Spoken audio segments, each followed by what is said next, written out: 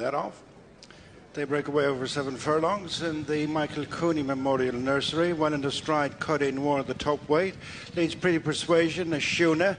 In between horses, Pub Talk. Improving on the outside is Long Count. And they're followed by Distillate and Missy Vaughan next. And then Tenela. Approaching Baird and Skip James. And Gustav Uchiski. Reaching the 5. Côte Noir joined by Long Count. A length in front of a Shuna. The red jacket on the inside of Pretty Persuasion.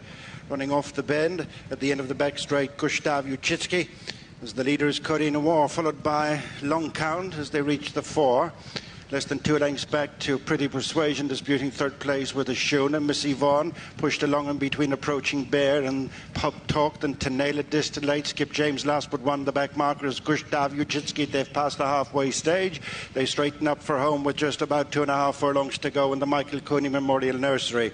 And it's Côte Noir with a slender advantage from Long Count ridden along. Closing is approaching Bear. Right in behind them is Tenela. And then Pretty Persuasion on the left is Pub Talk. On the right, Skip James. A Shuna racing towards the final furlong, and they're wide across the track. Skip James being produced on the far side to tackle Tenela, then Pub Talk, Pretty Persuasion, Distillate and approaching Bear next. It's Skip James and Tenela battling it out. Skip James turns the corner for Colin Keane and Ger Lines. Second Tenela.